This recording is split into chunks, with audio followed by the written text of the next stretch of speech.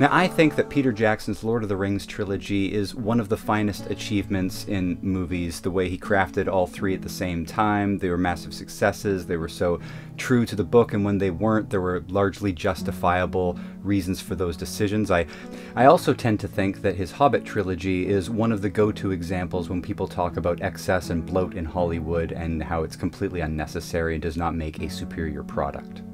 Lord of the Rings as a book is over 1,200 pages. The Hobbit is about 350, so the only reason that you would try and pad that out to a full trilogy is... yeah.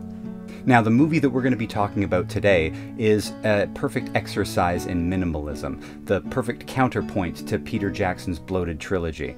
Most people think that the first adaptation of The Hobbit is the Rankin-Bass 1977 animated classic. Fewer people know that there's an even earlier version of The Hobbit. It's only 12 minutes long, it's barely animated, using mostly still paintings like a children's book, with a few extra tricks to sell the illusion while a narrator guides us through the events of The Hobbit.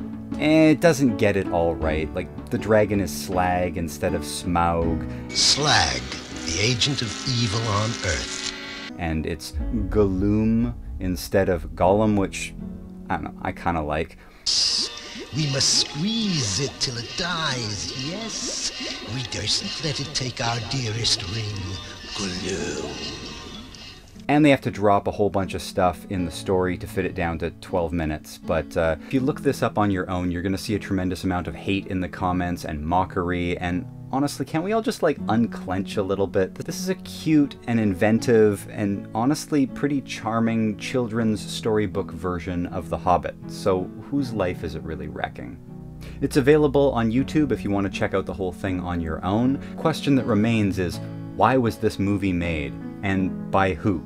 And for that story, we're going to be taking a page out of Tales from Development Hell, the greatest movies never made by David Hughes, on page 52. In Europe, work was underway on an animated adaptation of Tolkien's earlier work, The Hobbit, thanks to the foresight of producer Bill Snyder, who in 1964 optioned the right for a period extending to the 30th of June in 1966, handing the task of adaptation to legendary animator Gene Deitch. After reading the book, I caught the fever, Deitch recalled in his autobiography, How to Succeed in Animation, Don't Let a Little Thing Like Failure Stop You, and intensively began working up a screenplay.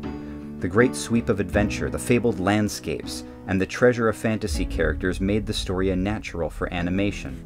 Incredibly, Deitch and his writing partner, Bill Bernal, were well into the screenplay when they heard for the first time of the existence of The Lord of the Rings. Having assumed there was only The Hobbit to contend with, and following Snyder's wish, we had taken some liberties with the story that a few years later would be grounds for burning at the stake, Deitch admitted.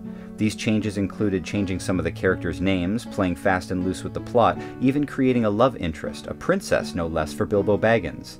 Having read The Lord of the Rings, Deitch and Bernal realized that they were dealing with something far more magnificent than The Hobbit, and set about retrofitting elements from their later works into their script, to allow for a potential sequel. They even conceived a groundbreaking animation method they christened Imagimation, which would combine cel-animated figures over elaborate 3D model backgrounds, in the style of some techniques pioneered by animation genius Max Fleischer. In January 1966, Deitch was invited to America to make a presentation to 20th Century Fox. By the time we arrived, however, Snyder had already blown the deal by asking Fox for too much money.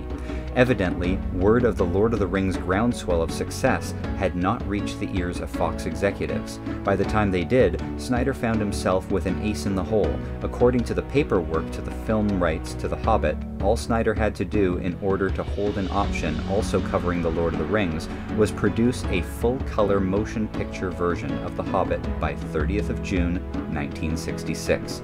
Nowhere in the contract did it state that the film must be animated or feature-length, or even produced to a high standard.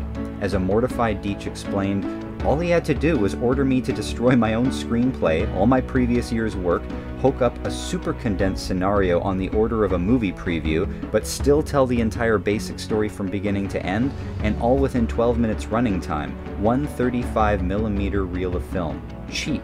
I had to get the artwork done, record voice and music, shoot it, edit it, and get it into a New York projection room on or before the 30th of June, 1966.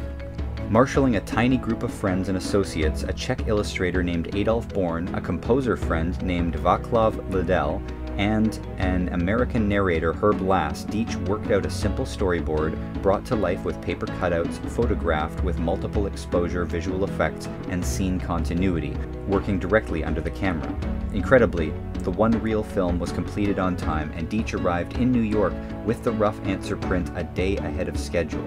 Snyder had already booked a small projection room in Midtown Manhattan, and after a quick test screening, Deitch ran downstairs to stop passers-by, asking if they would mind paying 10 cents admission to see a new animated film.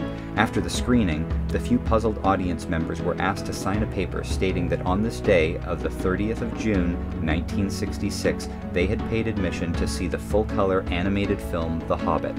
Thus, Snyder's film rights to the entire J.R.R. Tolkien library were legally extended, and he was immediately able to sell them back for nearly $100,000. It's incredible. Alright, well, that was it for this video. Please like, comment, subscribe, give me suggestions of what you want to see in the future, and I'll see you next week.